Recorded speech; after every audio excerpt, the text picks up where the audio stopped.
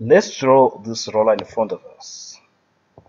So we're gonna go new there. Since our dimensions are in inches, we're gonna go English. Standard inches, we're gonna go create. Once we're in here, we're gonna start with our circles. So I think we have 5 circles. So 1, then we go 2, we go 3, then we go for the 4th one and the 5th one. We also have to put this small circle here. This one here is the one that you're gonna see here. You see that one, that's whole there. So then we're gonna come here and put it there. Now we're gonna go for dimensions. So that's one there need to be 3 inches, and the second one need to be 2.75, and the third one need to be 2.5.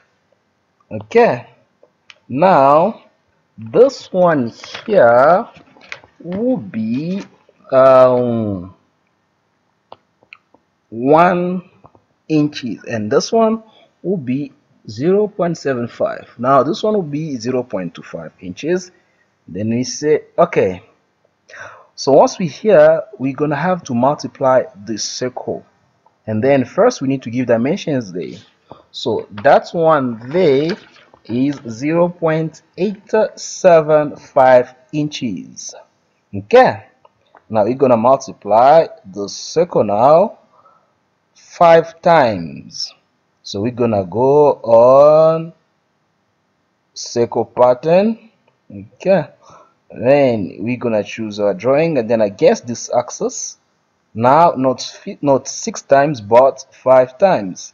And then you're gonna say okay, you can see there those 5 circles. You're gonna say okay, now we have them. Then from here we're gonna go on 3D now, and then we're gonna click extrude.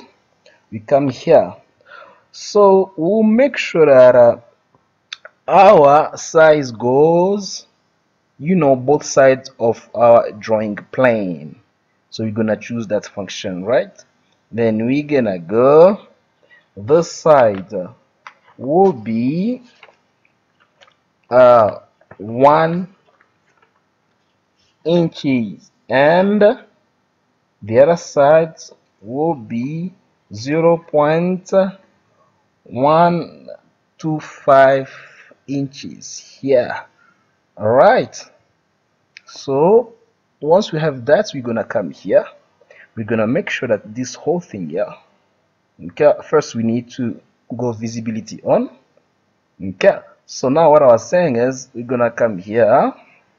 Okay, we're gonna extrude again. We come here, this whole thing here need to be extruded by 0.125 inches. So we're gonna choose that function.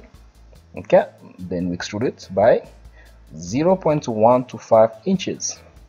Okay, so once we have that one, what we're gonna do now is we're gonna come for the one inside, the one that you're seeing there. Okay, so here what we're gonna do is we're gonna extrude, then we come here, we click on it. Okay, so we go one side by 1 point, okay, we come there 1.125, okay, and the other side by 0.25 inches, like that, right? As we can see, your drawing is done, the same as this one here, but we need to cut that part there to create that way for our roller. So we're going to extrude again, we come closer, we click there, then we cut it by 0.875, not that way, we do this. Okay, 0.875, click that function, put here 0.875.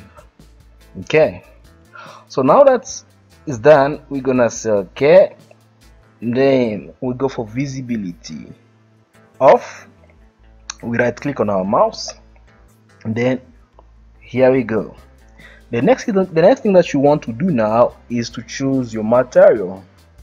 Those should be steel alloy or carbon steel. So you come here, you go and then you say where is steel alloy, carbon steel, you click on it. Here is how your roller looks like. So it was a pleasure of mine sharing this video with you. I hope that you enjoyed it. I hope that you're gonna enjoy it. Please don't forget to subscribe, don't forget to share. For now, I ask you to take care of yourself. See you on the next video. Bye.